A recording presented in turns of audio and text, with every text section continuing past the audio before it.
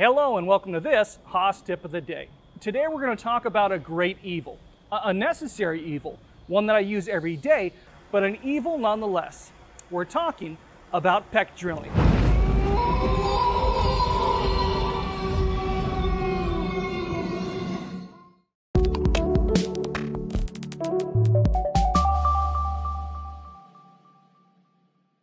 So a man was given the job of painting the white lines down the center of a highway. Now, on his first day, he painted 6 miles.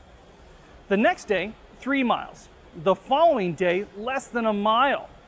So his boss calls him into his office and says, "What's going on? You started out so great." The man looks at his feet and just says, "Boss, I'm trying my best, but that paint can just keeps getting further and further away each day." Get it? You can press pause, we'll wait for you. Well, we can explain this joke for you. Although author E.B. White once said that explaining a joke is kind of like dissecting a frog. You understand it better, but the frog dies in the process. Let's go ahead and dissect this frog, or explain this joke. So why did it take the man longer and longer each day to paint the lines on that road? He painted 6 miles, then 3 miles, then 1 mile. He painted 10 miles overall worth of white lines on the highway, but he walked way further than 10 miles. He had to go back and forth, back and forth, back and forth, dipping his brush in that paint can to keep it wet. He made a lot of trips. Again, our man did not walk 10 miles. He walked much further. Tyler, let's find out how far. Grab that string and start walking.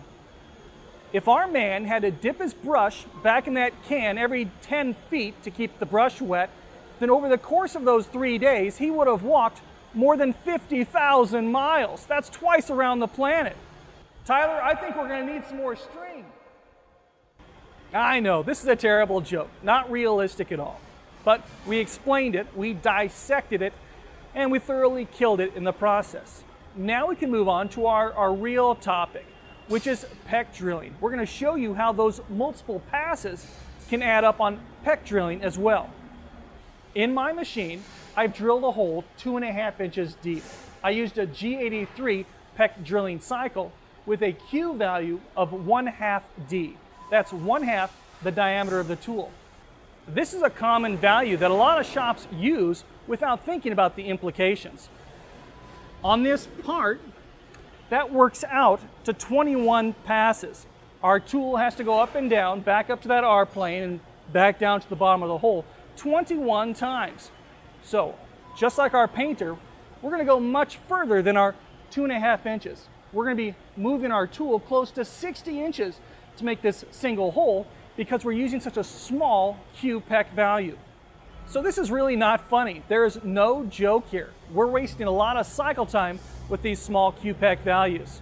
But we can fix this. We've got to fix this. When we drill, much of our tool wear is happening as the tip of the drill enters the material. So with 21 PECs, our tool is entering the workpiece 21 times. We are virtually guaranteeing that our drill is going to wear out quickly with this many passes. When drilling, 1/2 D is way too small for our PECs on most materials. But how far can we go? How much can we take with those passes? Bigger? Bigger? Okay. Typically, depending on the material, we can go 3 to 5 times the diameter of the tool for that first PEC. And then with each successive PEC, we can take less and less material. So, how do we program progressively smaller PECs? We're going to use that same G83 code, except this time we're going to use IJK PECs instead of Q PECs.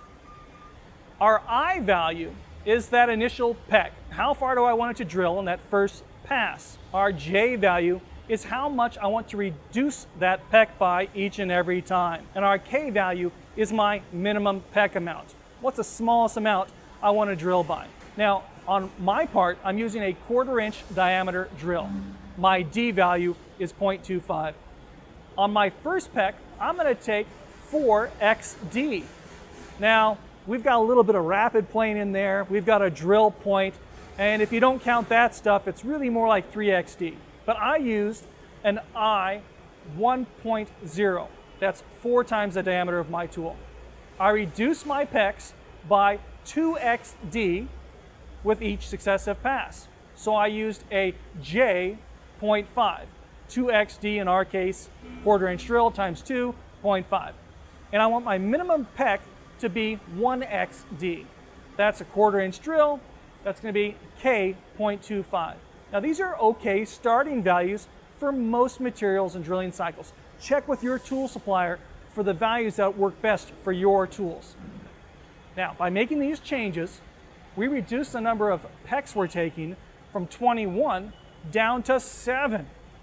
21 down to 7 passes. This brought our cycle time down from 18 seconds per hole to 9 seconds per hole. I'll say this again. By switching from a G83 QPEC to a G83 IJ KPEC, we cut our cycle time for all of our drills in half. Now this G83 IJK cycle is also available on your Haas lathe. So if you're a lathe guy, check it out, save some time. We could also have used our G73 high-speed pecking cycle. This high-speed cycle is going to drill, and it's still going to peck, but instead of retracting all the way back to the R plane, it's just going to back off by the amount that's set in setting 22, usually 10,000ths of an inch. So it backs off a little bit, and then it gets right back into the cut. Now you can use an IJK pec with a G73 cycle as well. People will peck drill for all kinds of reasons. They'll use a G83 IJK if they need to clear some packed chips from their drill, or if they need to get coolant on the tip of that drill. People will use a G73 cycle if they need to break up some long stringy chips, or maybe turn them into little tiny chips. Of course, in a perfect world, we would just use a TSC through spindle coolant drill to drill straight to the bottom of that hole in one shot. It doesn't get any better than that. No pecking at all. That's the fastest way to get there. Now, we showed you a G83 Q cycle. That took about 18 seconds. We showed you a G83 IJK cycle. That took about 9 seconds. We showed you the G73, 7 seconds. And a TSC drill running a G81 cycle that can punch this hole in just 3 seconds. So we've given you lots of tips, lots of options, lots of ways that you can drill faster. Now I'm standing in front of a VF3 SS machine. These SS models have faster accelerations, faster rapids, which means faster drill pecking cycles. If you're running any volume of parts, you might want to look at an SS machine, pencil it out, see if it makes sense for you. Or even one of our DM-DT drill tap machines. Those machines are just built for speed. They're built for fast PECs. Well, I want to remind you to get rid of PECs if at all possible. If you've got a chance, get rid of PECs entirely. If not, use a G83 IJK PEC instead of a G83 Q PEC. And give that G73 a try if you just want to break up the chips. Now, one thing we haven't mentioned is the tool. We need you to call your tooling supplier. A lot has happened in the last few years in regards to drill and tooling technology. They've got drills that can drill the hole behind me with just regular flood coolant in one shot, no PECs at all, right? Just a better flute design, high polished flutes. There are incredible drills out there. We need you to call your tooling supplier because we want you to make money. We need you to make money. I sound like like one of those TV salesmen, and I don't even care, right? Call in the next 10 minutes and receive a free set of steak knives. Well, we want you to make money. So thanks for letting us be a part of your success and for watching this Haas Tip of the Day.